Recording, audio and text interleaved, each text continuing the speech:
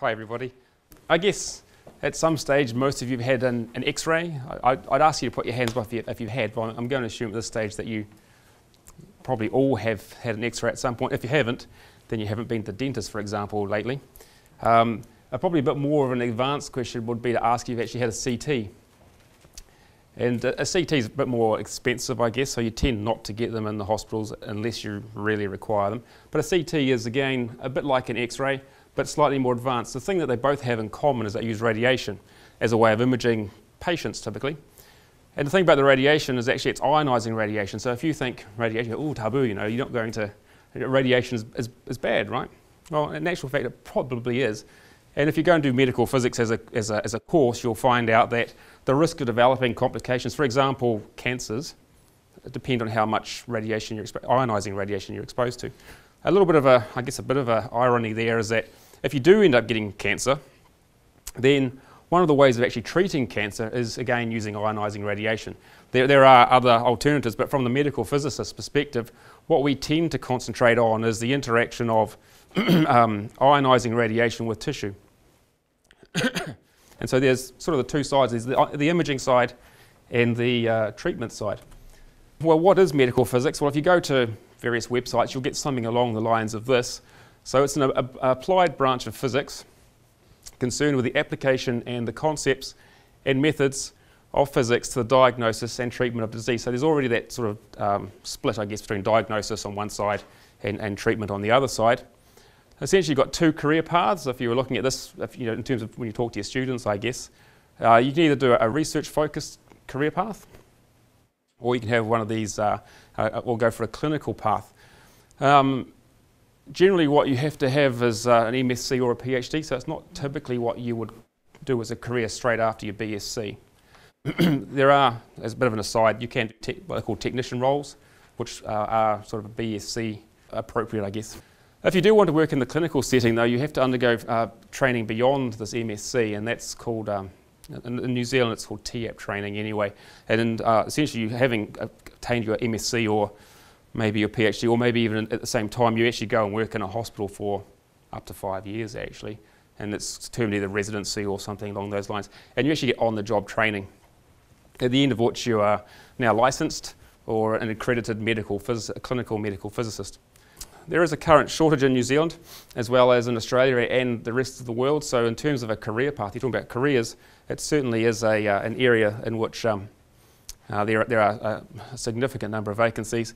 And I always put that there because if you're ever talking to students, for example, or you're trying to convince people, it is actually, well, I'll forget that for a second, it's well paid.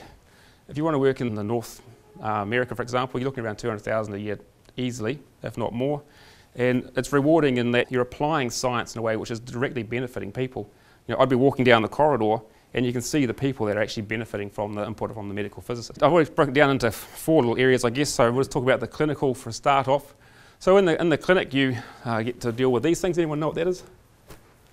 You could guess it's one of 3 things. You might say it's a CT, you might say it's a PET, or you might say it's an MRI. And I could tell you it's any of those 3 and you'd probably believe me. But this actually is a CT machine. Obviously used for imaging, typically used for many things, but cancer diagnosis is one of the common things. From the medical physicist's perspective, you're talking at image quality. This does, as I said, it uses ionising radiation, but the dose is really low, so the chances of developing complications later due to the dose received from this is actually very low. It becomes a clinical decision as to whether the risk is worth it. But from the physicist's perspective, what you're looking at is things like image quality. The worst thing that could be happening, I guess, is that you've got a lesion which, due to the fact that you can't actually diagnose or see differences in grayscale, for example, you can't actually see the lesions out of there. So the physicist is there to ensure your machine is working appropriately.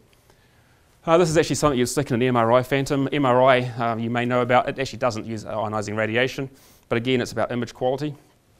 This is ultrasound, this is what you might look at. Again, not ionising radiation, but again, it sort of falls into under the umbrella of diagnostic medical physics. This is something called PET. So with PET, that's a nuclear medicine modality, again imaging, and radiation bad, right? If you ingest radiation, that's sort of like really bad, okay? But in nuclear medicine, that's what they do to you. They actually make you, well, either inject it to you, so it's needles as well, so it's triply bad maybe. But yeah, again, another way of determining extent of disease.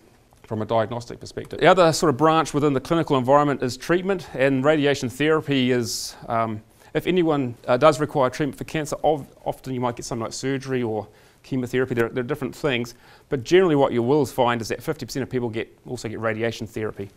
And this is one of the machines that they might use. It's called a Linac. That's a Varian Linac. If there's some vendors here, I'll get some money for that maybe. But one of the, again, one of the things that the medical physicist involved in is ensuring that what's coming out of here is what should be coming out of here. The doctor, the radiation oncologist, says that so many gray of radiation need to go to a certain point. Now, how do you know that's actually what's actually happening unless you measure the output of this thing? And it's something that requires people to be very precise, very accurate, a little bit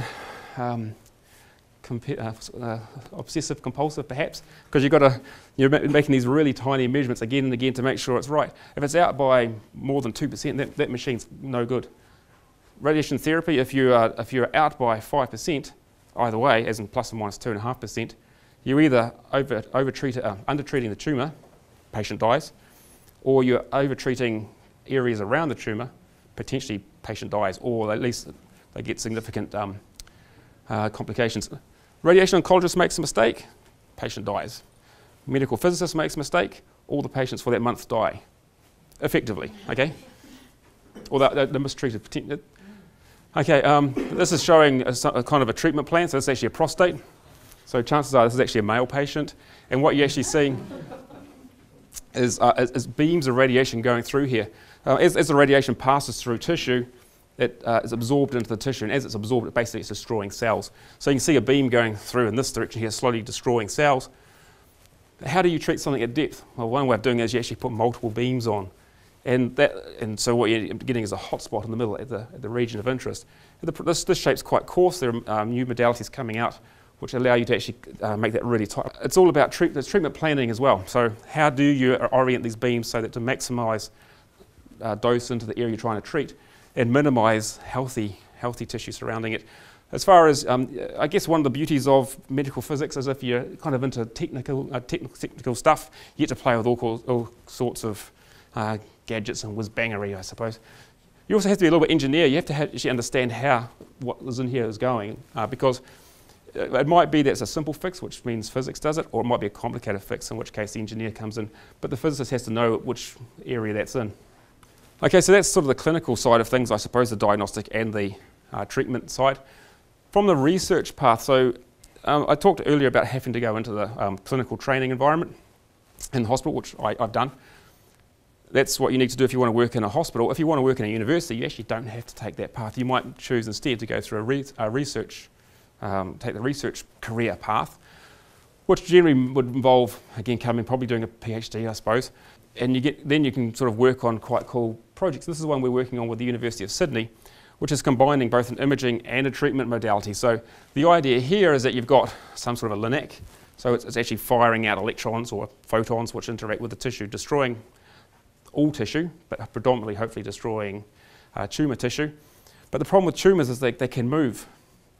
It's okay if they're in your knee, somewhere which doesn't move, but imagine the lungs.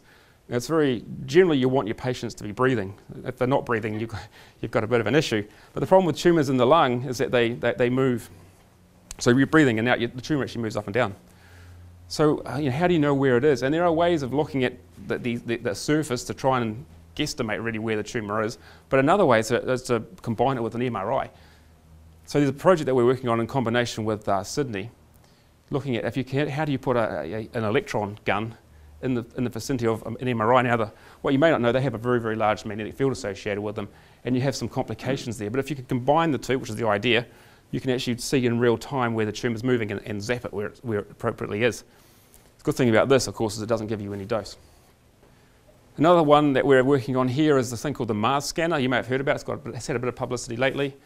It's looking at sort of a multispectral CT, one way of thinking about it. Or colour CT. This is the box. It's obviously in development. By the time it goes commercial, it will look much fancier than that. You can't demand millions and millions of dollars for something that looks like a steel box. But here's an image. One of the first images that came out of it, I suppose. That's actually of a mouse, and so some of the structure is very, very fine. And to look at that, you might go, that's great, it's a bit coarse maybe, but the beauty of it is you're actually looking at 3 different things at the same time. And the thing about that is that until that was done, it was said it was impossible. So that's quite cool. So that's sort of 2 things that we're working on here. So just to kind of conclude, first of all, in terms of getting interest, I suppose, from students getting into it, there is actually a career at the end of it. There is a job. There's a shortage in the world. New Zealand is always understaffed. We tend to be recruiting from overseas in order to fill it. It's interesting and fulfilling career choice. So you do get, at the end of the day, you do feel like you've made a difference to the world. You certainly made a difference to some people's worlds, and that they still have them. If you want to get into it, I suppose, physics is an essential thing. Mathematics is an essential thing. Biology I put there as well. It's not really, but if you do understand a bit of the biology, it makes it perhaps a little bit easier. So essential but not recommended. And I'm findable on the web anyway, so if you want to talk to me about anything else, just send me an email. I'm happy to talk to you.